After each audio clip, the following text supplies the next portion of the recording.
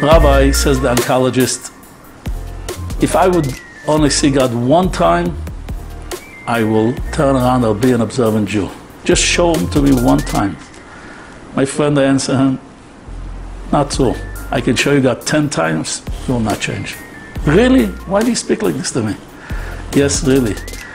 You see, you're an oncologist. Yesterday, you bought a package of cigarettes. It says on it, this will kill you. You don't know the danger of smoking? You do it anyway. Knowledge is not sufficient. When the Egyptians pursued the Jewish people at the Exodus of Egypt, they followed them to the Red Sea while the sea was splitting. And they continue. They didn't see God, they saw God. It doesn't mean anything. You have to be committed to follow the truth.